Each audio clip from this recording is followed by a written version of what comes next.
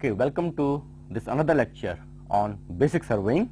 Today we are talking about this module 6 and we are in lecture number 3. In lecture number 3 we will be talking about the satellite station, resection and intersection. Then we will go to another method of establishing the control, that is trilateration. We will go for one more method, that is called triangulateration. Finally, we will see something on adjustment and coordinate computation. What we have done so far, we talked about in our last lecture the basic thing, the shape of a triangle. Why the shape is important?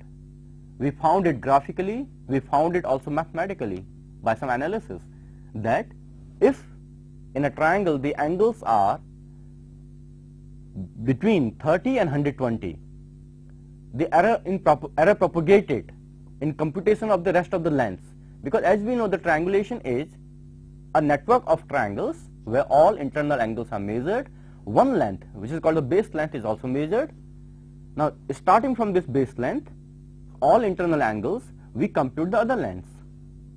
So in this process, the error which is introduced in the angle measurement again gets introduced in the computation of those lengths. So we say this process to be the error propagation or maybe the scale error. So we saw it that the scale error in computation of those lengths through a chain of triangles will be less if our angles are well conditioned.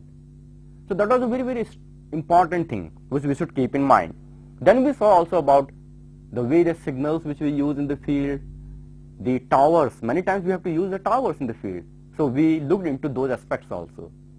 So now today we will begin with satellite station. The satellite station is required in triangulation when, for example, let us see what is the triangulation. As I draw here, we keep forming a chain of triangles. This could be any other figure also, not only triangles, a base quadrilateral or centered figure. Let us say we are at some station A and B, and from this A and B we are trying to see in a direction, as I will highlight, towards this direction. We are trying to see in this direction, and over here our station, the actual station where we can put our instrument, is not visible, maybe, or maybe something which is more visible, or we want to take that as a station. This is more important point. We want to take something which is here, let's say C, as our station, and we bisect that C so that we can also measure our angles at B and A. We prefer to bisect this C because it forms my triangle ABC as well conditioned triangle. Also, maybe this C is very nicely visible, but there may be a problem. Later on, after visiting that place, or maybe beforehand also, you knew it, that C has some problem, that the C cannot be occupied. It cannot be occupied. If it cannot be occupied, what is the problem? Well, the problem will be, if you have measured the angle theta 1, theta 2, you can still get the value of theta 3. So how will you get this theta 3? Theta 3 you will find by 180 minus theta 1 plus theta 2. But should we go like this? We have been talking all through that no, this is not the right way of getting theta 3, because in that case, if there is some error in measurement of theta 1 or in theta 2, large errors, it can go unnoticed. We cannot determine that. We cannot find it. We should have a way out so that that kind of errors can be located. So for that reason, what we desire, we want to measure this theta 3 also independently. We want to measure theta 1, theta 2 as well as theta 3, all three angles measured. And in that case, if all three angles are measured, we will find sigma theta is not equal to 180 because of those measurement errors, the observation errors. But the condition in this case is C cannot be occupied. So what to do? We somehow wants to get this value of theta 3, which is independent of theta 1 and theta 2. We don't want to use this relationship. Rather, we want to do it by some other method. Now, the solution of this is given by satellite station.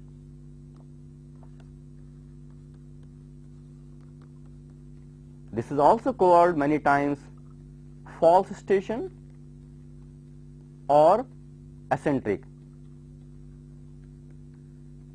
station. Now, how we proceed in that case? Well, those A and B, as we have seen previously also, are here, A and B, where we can measure the angles. Our C is somewhere here. Let us say we had occupied, or as you can see in this diagram, this is our measured base length. We are starting from the base length and we go through this chain of triangles. So, by knowing all these angles and this length, we are able to compute this length. So, this length is known. So, length AB is known to us. As well as we have measured angle here and angle here. Well, we are not able to measure the angle at this point. This is, for example, theta 1, theta 2. What is the value of theta 3? That is something which we want to determine. Well, what is done in that case? We take one more station which is very near to C, so that this station S can be occupied, as well as from S we can measure the angles to A, B and C. For example, the angles which are being measured at S are alpha and beta. Well, these angles can be measured, as well as the distance SC, this distance D can also be measured. So, this is the condition for this satellite station. We locate this satellite station somewhere around our C, because C can be any high-rise tower or maybe a spire of something, something which we cannot occupy, but we can bisect. Well, having done this, establishing this S, measuring D, measuring alpha and measuring beta, now what we are trying to do, we are trying to reduce these measurements alpha, beta and D. Using these alpha, beta and D, we want to determine, now using this alpha, beta and D, we want to determine an independent value of theta 3, which is independent of theta 1 and theta 2. Well, what is the procedure for that? The procedure for that is, first of all, we will get an approximate of theta 3, which as usual we will find by 180 minus theta 1 plus theta 2. This is the first approximate value of theta 3. Okay. Once we have determined this theta 3, this is the first approximate value. Using the triangle A, B and C, and as well as this known length AB is known to us. What I can do, we can compute lengths AC and BC. Just by using the sine rule, now I can compute the length AC and BC. Well, once the lengths AC and BC have been computed, the next step, we are going to the triangle, let us say A, S and C. In triangle ASC, I know SC because this is measured, this is equal to D, and I know AC because this is computed. Having known these two as well as the angle ASC, this angle is alpha plus beta. Having known all these, I can apply the sine rule again and I can compute the angle SAC. The angle SAC, if I show it by a different color here, is this angle. So, I write this angle, for example, let us say gamma 1. So, I can compute angle gamma 1. So, in computing this angle gamma 1, what I am doing? I am making use of alpha and beta and D, which are kind of independent measurements than theta 1 and theta 2. Similarly, if you go to the triangle S, B, C, you can also compute the angle S, B, C. So, the SBC angle is here. You can also compute this angle similarly. This is, let us say, gamma 2. Fine, we have determined this angle. Once we have determined this angle, I can now easily find the angle over here, and if this point is H. So working in the triangle S, A and H, I can find this angle. So I know the value of the angle here. So I can write this angle as, if I go to the second slide, B, angle BHC, that is equal to 180 minus alpha plus gamma 1. You can check it also whether we are writing the correct thing or not, because this angle is AHS is 180 minus alpha plus gamma 1. So similarly this angle also. Well, if we know this angle BHC, I can now compute the value of angle ACB or theta 3 directly now. So the theta 3 can be now computed. So theta 3 will be 180 minus alpha plus gamma 1 plus gamma 2. So this entire thing can be reduced to alpha minus gamma 1 minus gamma 2. Well, what we have found here? What we have found here, if you can check, just solve it, you will find it should be plus.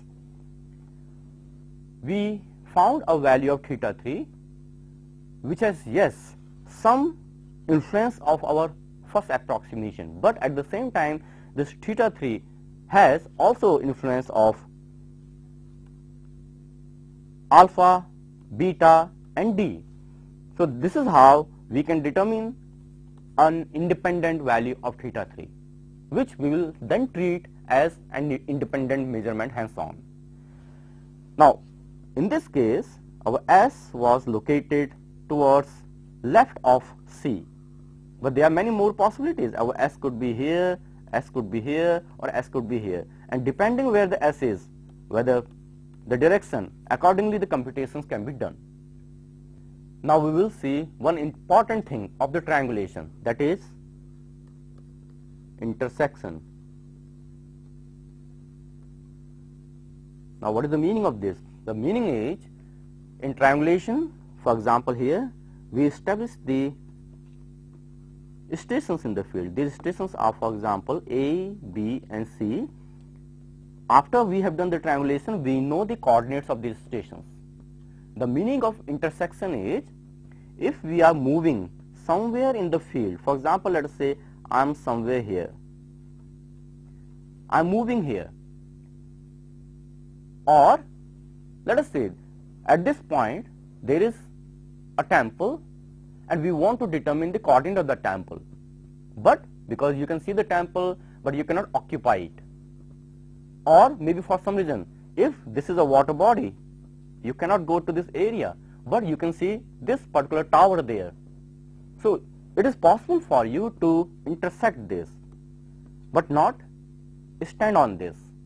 So in that case our aim is to determine xp, yp, what are the coordinates of this point P.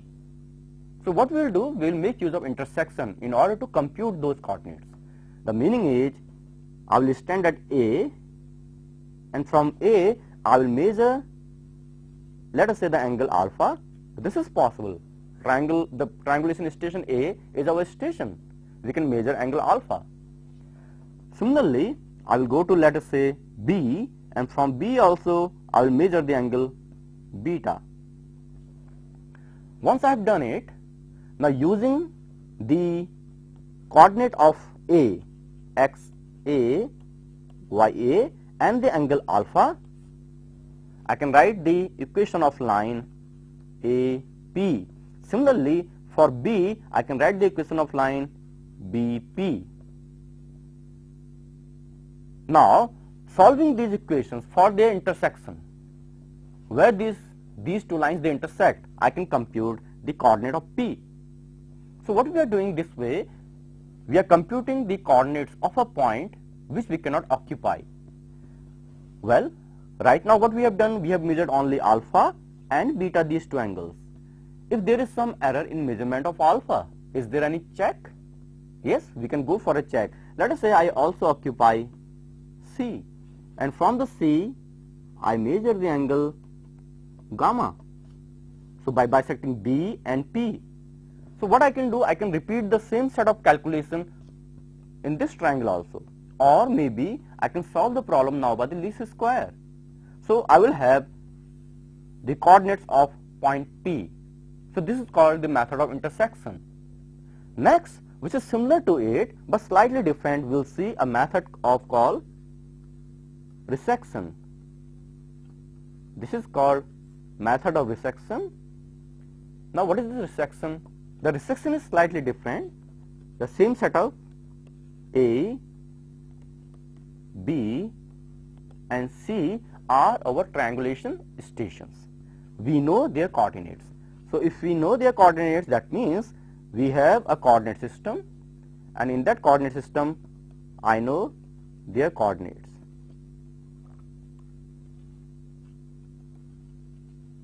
Let us say the C is there. In this coordinate system I know these coordinates. Let us say you are wandering there in the field somewhere. You are just wandering in the field somewhere here, and by standing at a point, you are standing somewhere, for example, let us say over here, and by standing at this point and taking observations to A, B and C, you want to determine where you are. This point is P, so XP, YP, this is what you want to compute. So now the situation is different. You are not taking observations from A, B or C, rather you are taking observations where you are. You are standing on some field, you want to know what is the coordinate of this point. So how to do that? Again in this case, you will be measuring the angles. For example, I can measure the angle APB, let us say this angle is alpha. Then I can also measure the angle BPC, this angle is beta. When I am saying the angles, I mean we are measuring the angles in the horizontal. Okay.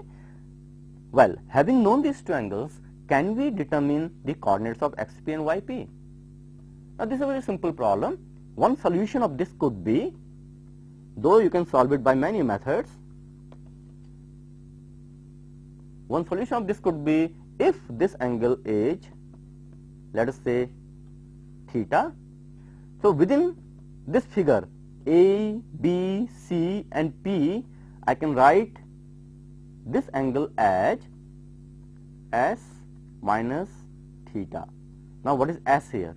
S is sum of 360 minus alpha minus beta minus the angle here, that is S. So I can write this angle as S minus theta. Okay, so S is a constant. You can find the value of S.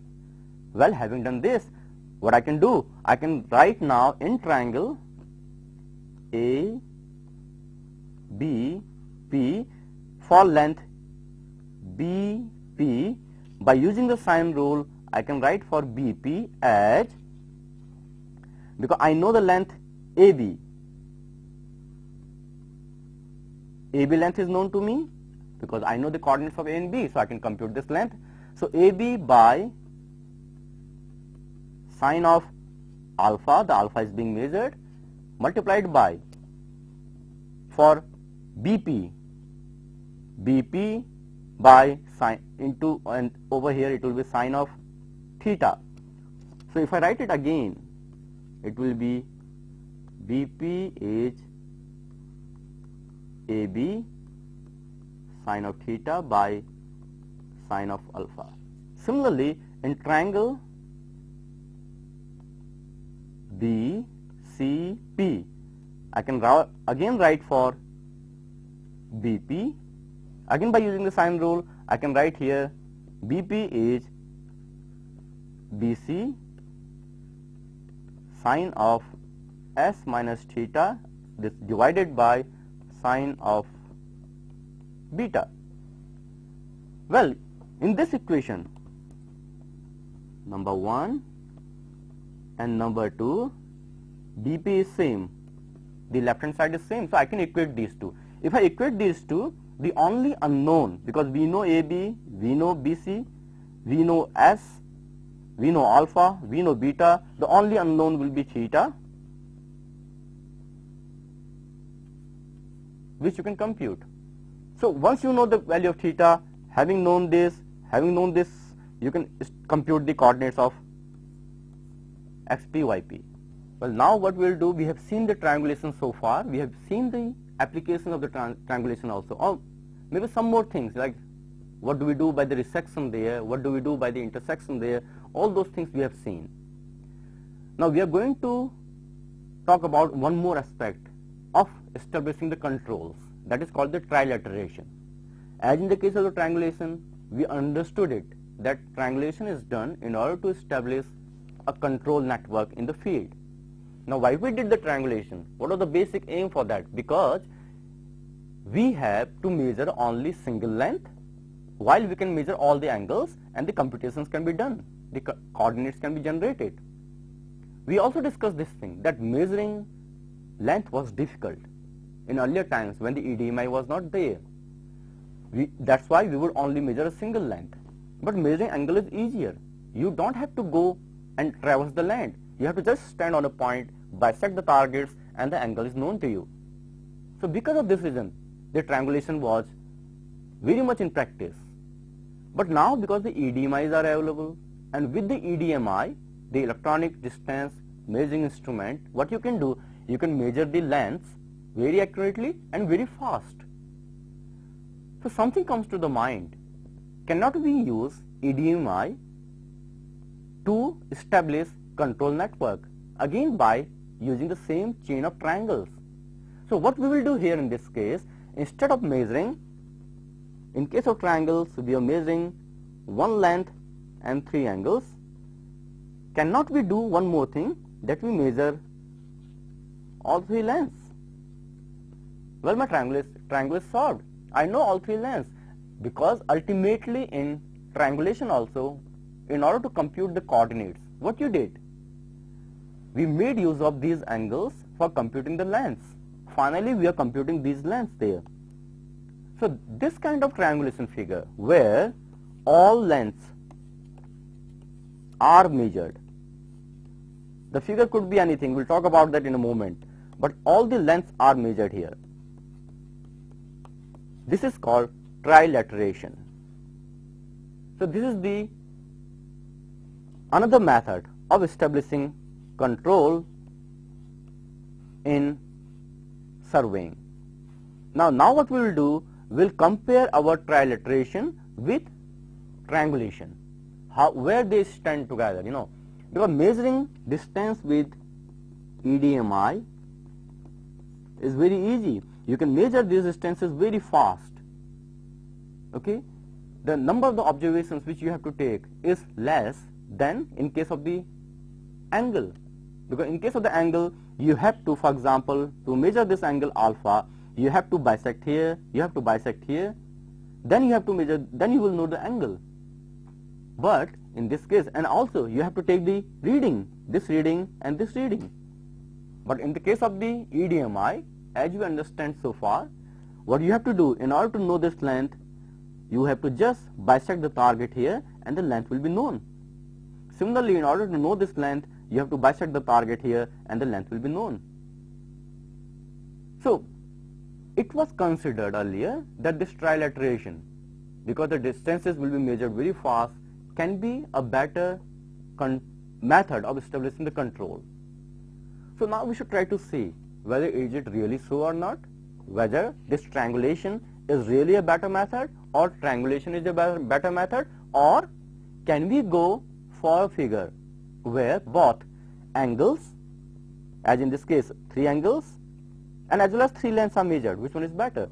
So we'll try to see these things now. So what we'll do, we'll start with advantage of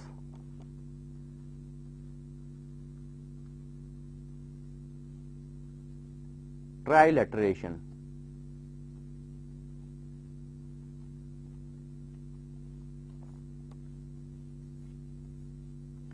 Okay, number one advantage that we can cite is it is rapid, because straight away you are measuring the distances. In the case of triangulation we would compute those, but here we are measuring them directly. So it may be considered to be the rapid method. Number two, a very important thing is it can control scale error. Now what is scale error? Let's see this first. The scale error is, as we know, in any network of triangles we start from a measured length which is called the base length. Let us say it is AB. Then we have all these angles measured, and knowing this length and all the angles we would compute the other lengths.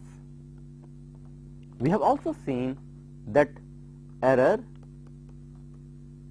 in angles, because all the angles which we are measuring here, whether this or this or this, has some error, and this error propagates. Propagates means when we are computing the length here, let us say this is length finally x, y. So in computing this length x, y, we will have some error, which is a result of the error in our initial AB, as well as the important thing, as well as how my angles are, how much is the error in the angle. We know now in computing xy we will have some error, and this error is because of the error in AB and as well as the errors in all these angles here. Not only the error in the angles, it also depends upon what is the size of the angle, because we are making use of the sine rule. We have seen that already. We have seen how the error propagates, how it depends upon the size of the angle. So, but whatever the case, we know in case of triangulation there will be some error finally in computing our lengths. So this error we say the scale error.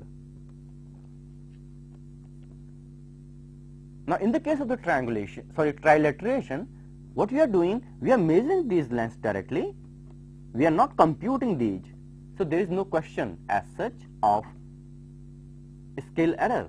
So this scale error is controlled. What we will see after seeing these advantages, we will see now some disadvantages.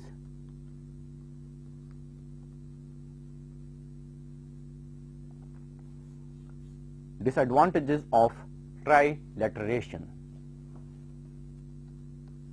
Starting with number one, in case of trilateration, you are measuring these three sides. In case of the triangulation, we measure these three angles. Now in case of this triangulation, we can say this theta 1, theta 2 and theta 3, so sigma theta should be equal to 180 degrees. Our observations in the triangulation should satisfy this condition. Is there any similar condition, geometric condition for the lengths also? Can I say something, any kind of relationship with a function of these lengths? Can I say it that they should follow some relationship? We cannot. Whatever the lengths we have measured, L1, L2 and L3, whatever, they will always form a triangle. Always the resulting angles will sum to 180 degrees. But this is not so here. In case of triangulation, this sum of three angles, theta 1, theta 2, theta 3, will not be equal to 180 degrees, because my theta 1, theta 2 and theta 3 has some errors in them. So in the case of the triangulation, we have a way out of adjusting these errors, because we know there is an error. But in case of trilateration, even if error is there, we don't know. So in order to reach conditions like this, the trilateration figure becomes very complex. A simple triangle like this has one geometric condition. The sum of these three angles should be 180 degrees. But this is not so in a simple figure like this. In order to have a similar geometric condition, in trilateration also, our figure will become complex. So this is one disadvantage of trilateration, that our figures will become more complex, or rather we can say our internal conditions, internal angle conditions are not there. These are not there as in case of the triangulation. Well, the second disadvantage is, as we know, in trilateration we measure the distances. If we have a hill like this and we are interested in knowing the horizontal distance between these 2 points B and A, in triangulation we do measure the horizontal angles. We don't measure the angles in a sloping plane, rather we measure the angles always in a horizontal plane. And this is how the theodolite is made. So directly there, by the computations, we compute the horizontal length. But in the case of trilateration, we are measuring the sloping distances. So this sloping distance which has been measured needs to be finally reduced to its horizontal component. How can we do it? Either we should know the RL, the reduced level of these 2 points, or I should know the vertical angle Vt. So in order to do it, we again end up taking some extra measurements, either the vertical angle or the heights of these 2 points. Then only this job can be done. So this is another problem. Then the third problem with the trilateration is, because we are using here EDMI for the measurement. In case of a triangle, our length of the side could be of order of 2 km, 3 km, 5 km, 10 km, we know it. In case of triangulation, we have seen that. Now, in case of triangulation, what we did, if we are at A, we put our theodolite at A, and then we bisect the target at B and target at C, and we know the angle CAB. But in case of EDMI, I am measuring the distance AC. How we are measuring the distance? We are putting our EDMI here and our reflector here, and the electromagnetic wave is sent to the target, and then it will be reflected back and reaching here. So by measuring the time of travel, we know the distance. So we have seen this principle of EDMI before in one of our lectures, and we know the accuracy of EDMI will depend upon how accurately we can represent the atmosphere in between this column here in the instrument. Because once the instrument is actually making the computations, we should input the actual atmospheric conditions, because this is what on which the C will depend, the speed of light. So we should not use the C for vacuum. No, we cannot. We have to use it for the actual atmospheric conditions. Now, measuring those actual atmospheric conditions across this length of 2 meters is not a possible task. We cannot do it. So because of that reason, there will be some error again in these length measurement. This is another disadvantage of trilateration. While in the case of the triangulation, we are measuring only one single length. For one single length, we can take all the precautions. We can try to measure that length, in small parts, or maybe 100 times, and or maybe we can also sample our atmosphere in between, so that we know this length to the best possible accuracy.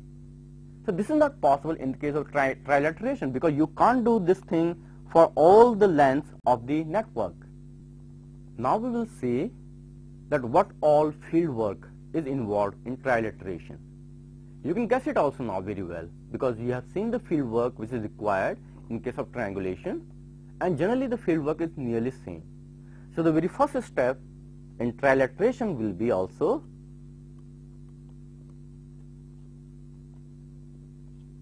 reconnaissance survey.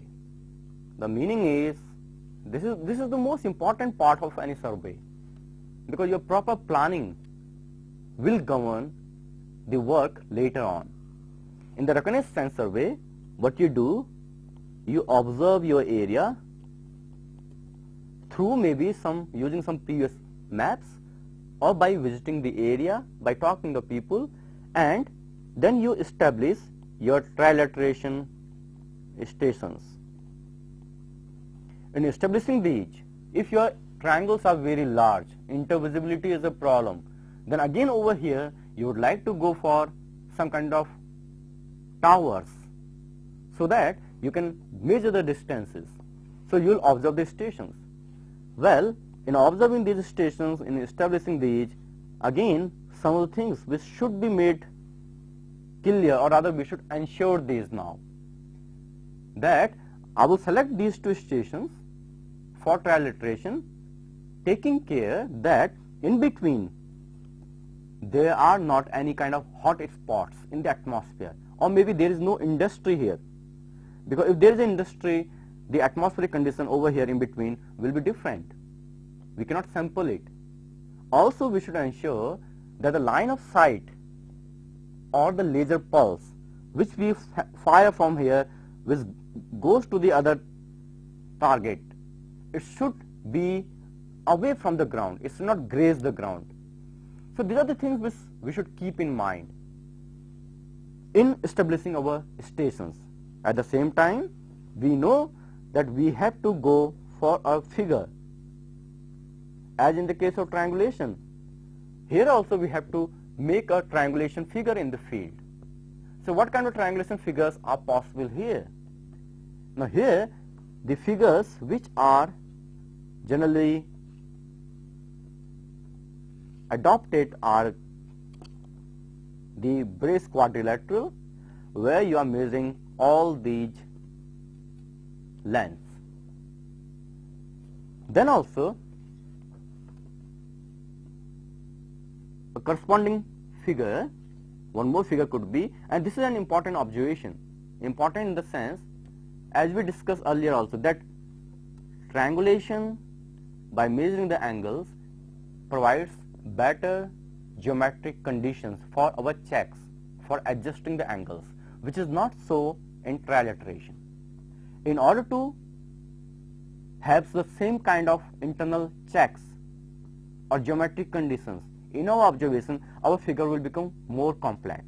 One example here is, in triangulation, if we have a figure of base quadrilateral where you observe only these 8 angles, and we have here 4 conditions. The condition means, we will talk about these conditions later on, but condition means, as the condition here in case of triangle is sigma theta should be 180 degree. In a simple triangle there is one condition. So here we have 4 conditions in a brace quadrilateral. If we do trilateration, we will have to make a pentagon, and in this pentagon also we will have to observe all 10 lengths. If you observe all these 10 lengths,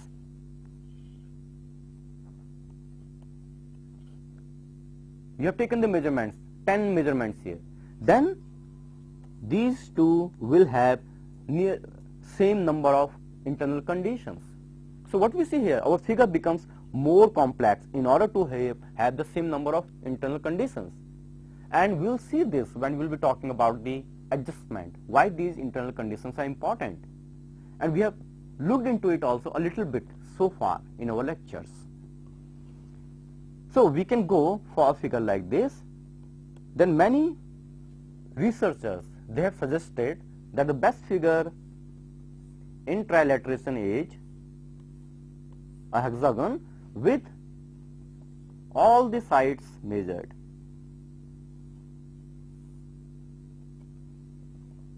All possible sides, whatever you can think of, all these are measured here. That's the best figure. This is what it said, and it has 10 conditions and 20 observations. So we will need to go for this kind of figures in order to have good geometric conditions in our trilateration figures. Well, having selected whatever the figure we are going for, these are the ideal cases. Not always this is possible. So whatever the figure we have chosen, the next step will be, of course, measuring the lengths or distances. We are measuring the distances, the sloping distances and the vertical angles, and we are reducing these vertical or the sloping distances to their horizontal equivalent or the horizontal component. So this is actually the field work.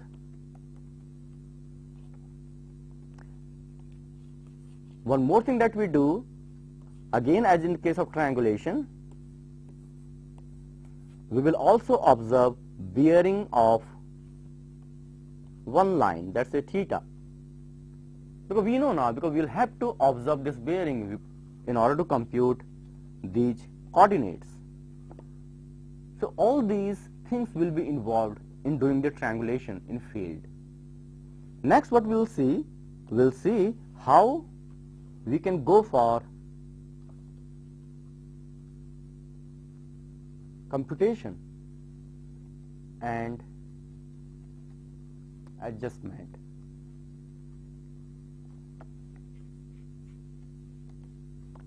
So right now we will only see the concept of adjustment first. This is important. What is it? What do we do in this? And the actual methods of adjustments we will see later on. Well, for a simple case, if there is a triangle for which we have observed theta 1, theta 2, theta 3, all these three have been observed. Obviously, sigma theta will not be equal to 180. We know it because all these observations will have some error. But the condition in the field, it says that sigma theta should be 180. So what we try to do, we try to adjust these errors. We try to find, okay, what is the amount of correction which is required to this angle? What is the correction which is required to this angle? What is the correction which is required to this angle? If we know in our angles, we have some systematic error. We know already about the systematic error. If there is some systematic error in our angles, we will eliminate it by writing the physical model. So from theta 1, theta 2, theta 3, if the systematic error is there, we will first eliminate that. Even after eliminating systematic error, let us say I write it as theta 1 dash, theta 2 dash, theta 3 dash. Still sigma theta dash will not be 180 because we have in our angles the random errors which cannot be eliminated by writing a physical model because we do not know where from these were. So in what we do, the adjustment procedure, what we are talking about is done for these random errors. We adjust it so that our condition sigma theta is 180 is satisfied because this is what is so there in the ground. Well, that was a simple case of a triangle, but we may have, let us say, a figure like this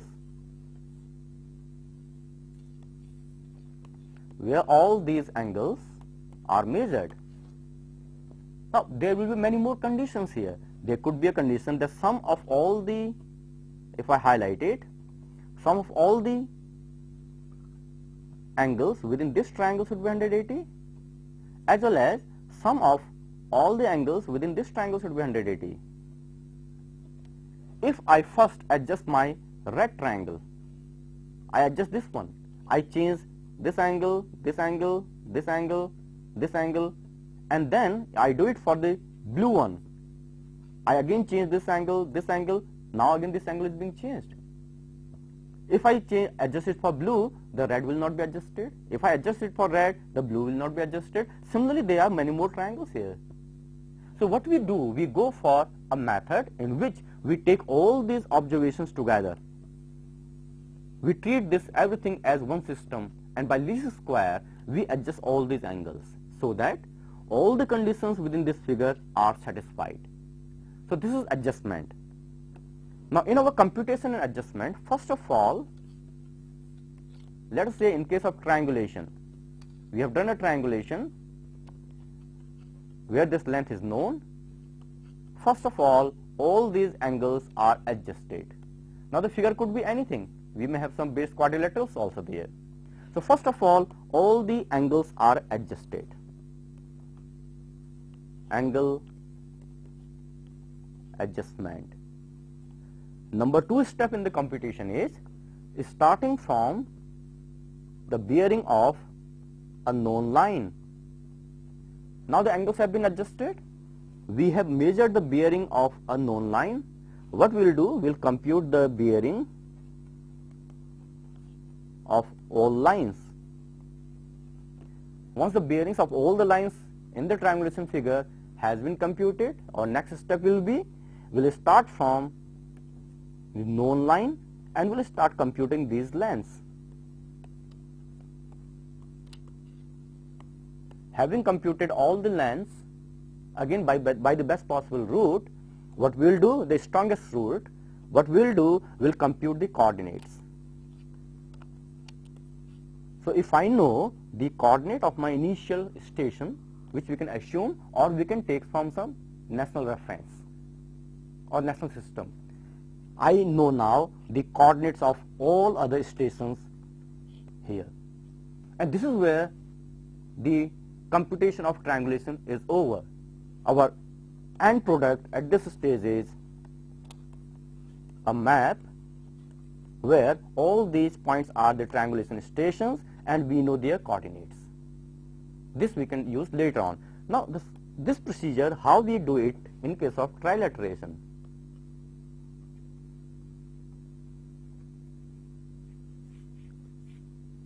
In case of trilateration, number 1, because trilateration means we have these complex figures, okay, maybe let's say a simple chain like this, where all these lengths are observed.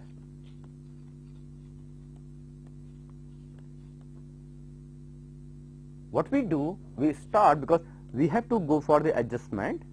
So the procedure generally which is followed is using these lengths L1, whatever the lengths we have observed, what we do, we compute the internal angles. First of all, we compute the internal angles using the cosine rule. So in any triangle, using these 3 sides, I can compute the angles. After computing the angles, we put those angles here inside. Okay, so all the angles are computed. So we know these angles, which are computed angles, and then later on, for these computed angles, we go for the adjustment. As in the case of the triangulation. So after computing these internal angles using the lengths, the procedure is nearly same as in case of the triangulation. We adjust those angles, then we again, after adjusting our lengths, the angles, we compute the corrected lengths and then we compute the coordinates. Now we will try to see one more aspect of establishing control network, that is called triangulation. Now as the name is there, in this case the idea is we will be measuring all the lengths as well as all the angles. Now we have an instrument which is called total station. We have seen this instrument also, and it is possible with the total station that you can simultaneously measure the angles as well as the length. For example, if you are standing here, you can measure the sloping distance to this point as well as you can measure the sloping distance to this point. At the same time, your total station is giving you the horizontal angle. The total station is also giving you the vertical angles.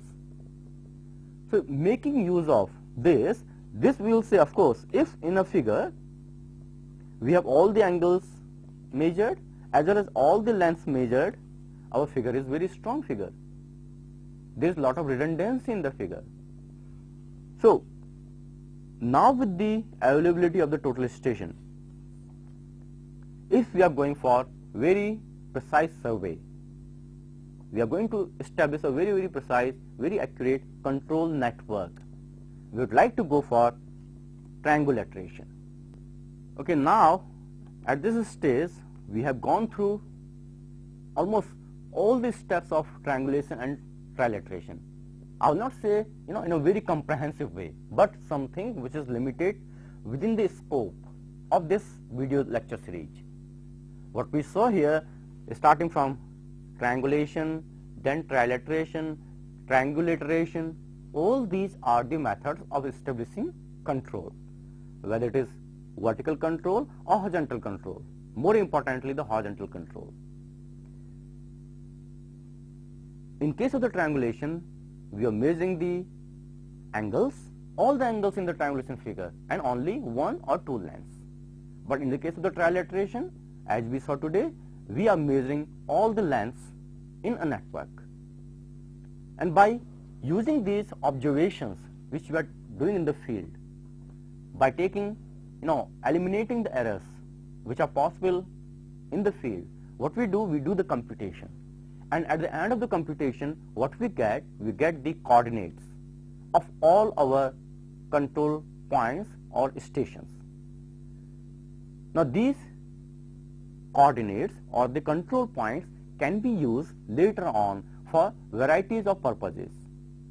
As we will see later on when we talk about the plane tabling, how we can make use of these coordinates in plane tabling. Because in plane tabling, we'll make use of this network. Let's say there is a big network here, and these distances are of the order of 1 kilometer. Now I want to make the map here. I want to fill the details in my map, because so far in my map, in my drawing sheet, I have only these stations plotted, nothing else. Now I want to plot the other things, where the roads are, where the houses are. I want to plot everything. So for this plotting, we'll go for one more method, which is called plane tabling, and then we'll make use of these control points or control networks. Otherwise also, when we began talking about this triangulation, we saw some applications of the triangulation. So we finish this triangulation here. Thank you.